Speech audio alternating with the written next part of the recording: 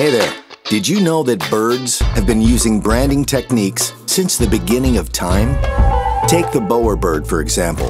When a male bowerbird sets out to attract a mate, he spends weeks constructing and decorating a nest that's used solely for attracting and mating with females. Talk about putting in the effort. Now, what can we learn from our feathered friends? Well, for starters, a beautiful nest can attract the best, and the same goes for your business or college campus. Here's the thing. Branding doesn't just stop with a logo, website, and marketing materials. It should be woven into every aspect of your business, including where it lives. And it's not just about slapping your logo on a wall.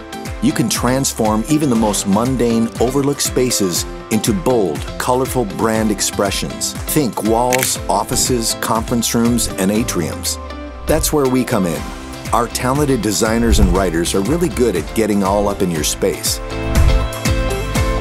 We've helped transform drab corporate offices and university campuses into beautifully branded spaces with captivating designs and engaging messages that help attract and retain talent and offer another communication touchpoint with customers and students.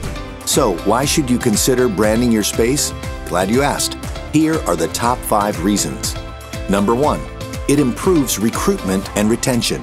Number 2, it improves overall perception of your brand. Number 3, it increases opportunities for gifted and named spaces for donors and industry partners. Number 4, it increases productivity and enjoyment for students, faculty, and staff. And number 5, it allows brand messaging to be communicated creatively in a dimensional environment. So stop wasting space, brand it, and make your nest its absolute best.